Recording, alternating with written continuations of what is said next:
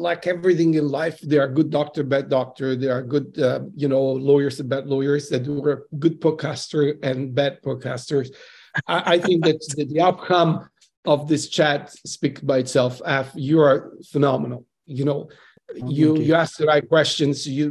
I enjoy it tremendously. So I'm pretty sure that we can discuss another 5 hours and more of issues like this. But we encapsulated what I believe is our key messages. And you can do that only if a journalist, if it's an interviewer, touch the right chord. So I appreciate that.